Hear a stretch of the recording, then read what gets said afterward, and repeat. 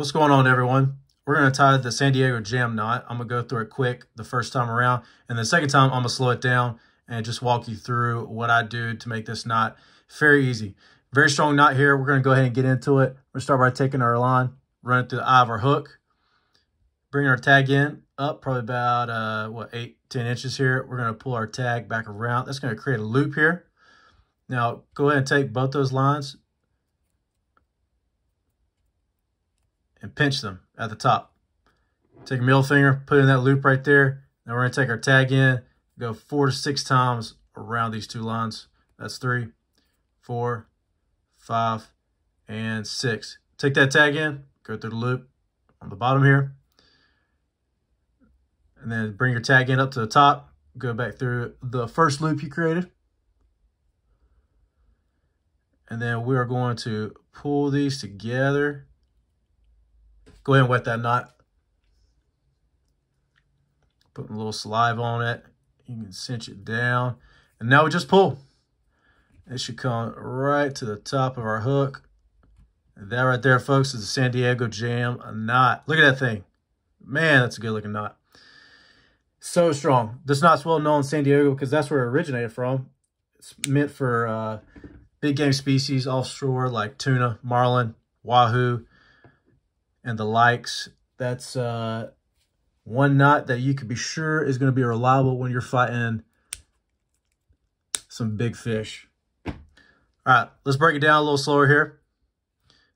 Take our line, run it through the eye of the hook.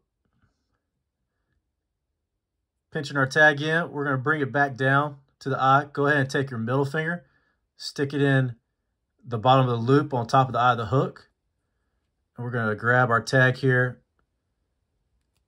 You can even pull this line. That'll give you some excess from your spool or from your bell. And then I like to take my pointer finger here and come under all 3 of these lines and just pinch them like that. All right. Keeping tension on this line is key. So we're going to go 4 to 6 times. That's 1, 2, 3,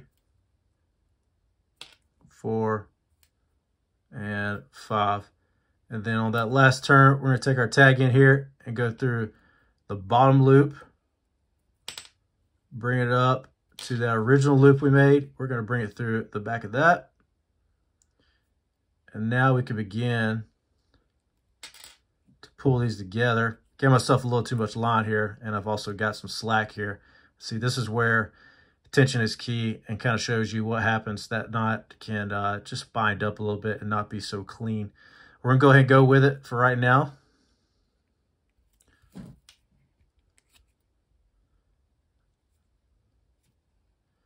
Might be able to get it out of there. There we go.